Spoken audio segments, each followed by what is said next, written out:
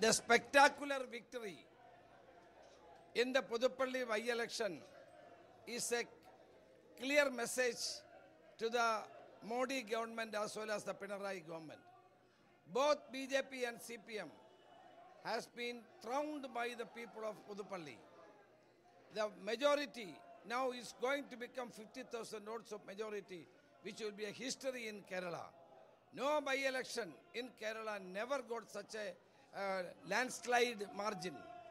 So the message is very clear.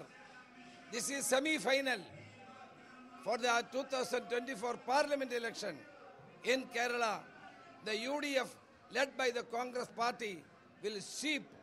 We will be going to get 20 out of 20 seats. Last time we get 19.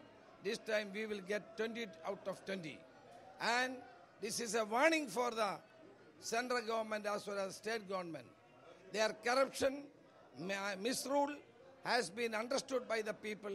That is why the people have given a landslide victory for the Congress party and UDF.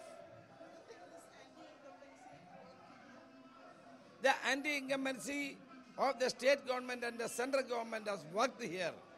And all the more, all the congressmen and leaders stood together, worked in tandem and with one mind, total unity.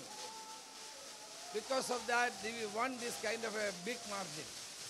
And I feel that it will continue and we will win all the parliament seats in the coming parliament election.